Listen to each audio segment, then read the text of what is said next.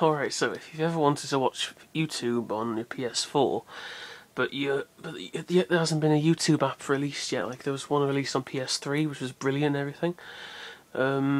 Basically, there isn't one on PS4. Like, I'm on the XMB now, and there's nothing here. Just a random load of crap I've downloaded, and Ghosts and FIFA.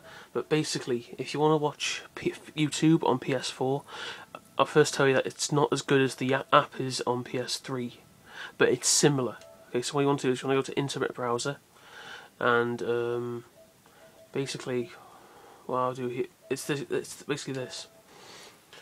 If you search for YouTube normally, you'd go to YouTube.com. Just that, basically, without the TV at the end. Basically, what you want to do is when you go onto YouTube normally, like triangle. Okay. This is what you usually would come to if you search for YouTube. But add TV at the end. You're basically on the YouTube app, very similar to PS3. It's like, you know, you can watch whoever you can sign in. Like, I'm signed in. All my subs are there. People who I'm subscribed to, everything like that. It's very simple, but just not many people know about it.